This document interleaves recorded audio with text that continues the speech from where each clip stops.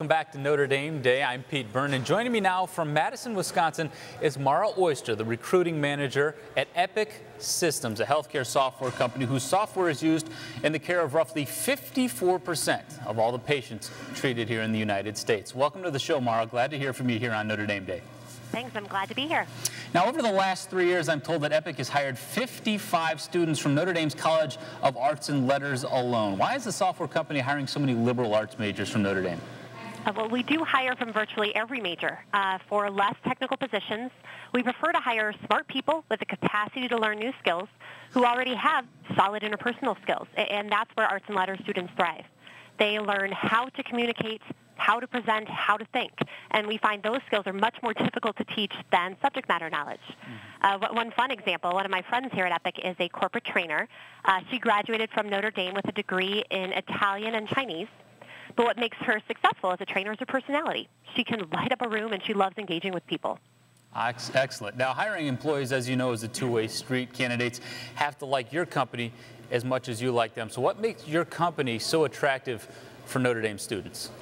I think the fact that we are a mission-focused company is a huge attraction. Working in healthcare, we look for candidates that are passionate about making a difference. And I know for me, that was the single most important factor as I was considering Epic. I wanted a career that was going to continue to build on the type of community service-oriented life that I was leading. We also find that the best employees want to be challenged. So we give our employees ownership over projects and customer relationships early in their careers. I've been with Epic 10 years, never been bored, which was important for me. And then we do have a unique corporate culture. All of our staff are based in our headquarters here in Madison, and we've invested in a campus here that we feel gives our employees the space needed to do their best work. It's creative, it's collaborative, and it's a fun place to come to work every day. I think that all of us in the workforce can appreciate that. Mara, I understand you're a dormer as well? I am, yes. You graduated in 04, I see. Tell us, what dorm did you live in and what did you study? I was one of those arts and letters grads. I studied political science and Spanish, and I lived in Lewis Hall.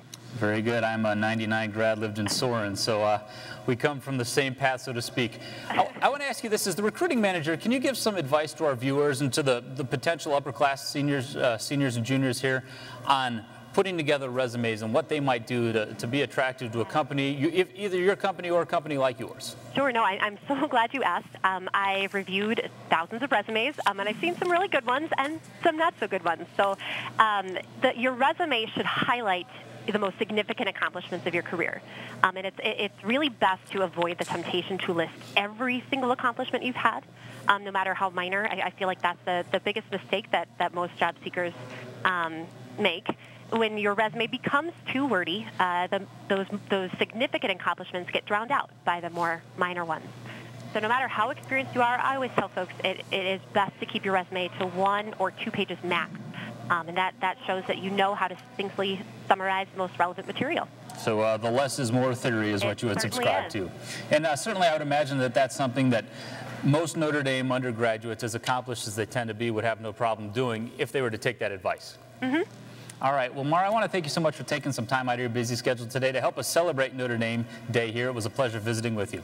Absolutely. Have a good day.